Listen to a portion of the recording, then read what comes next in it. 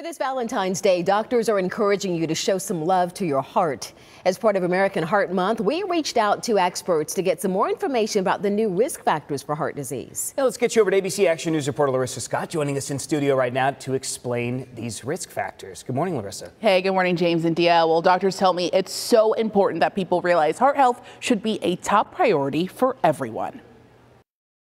Everyone should be aware that cardiovascular disease is the leading cause of death, and that's for everyone across the board. According to the American Heart Association, on average, someone dies of cardiovascular disease every 34 seconds. That's why doctors are encouraging people to take February as a time to check in to know your risks. I think for everybody, men and women, to sort of get to know their history, get to know what runs in their family. Some things are unfortunately genetic. Maybe get to know a little bit more about the risk factors for cardiac disease. Those include more traditional risk factors like smoking, high blood pressure, diabetes, being overweight, high cholesterol, and being over the age of 65.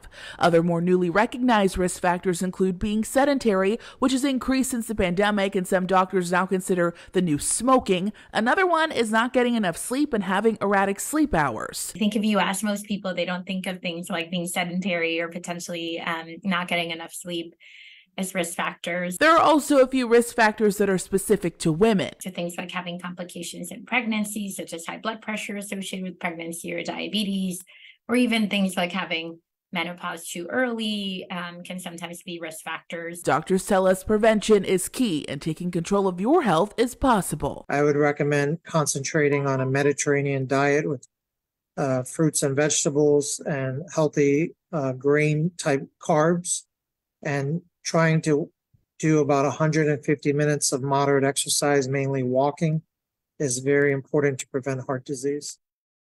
And if you have any risk factors, talk to your doctors. And remember, it's never too late or too early to make changes to improve your heart health.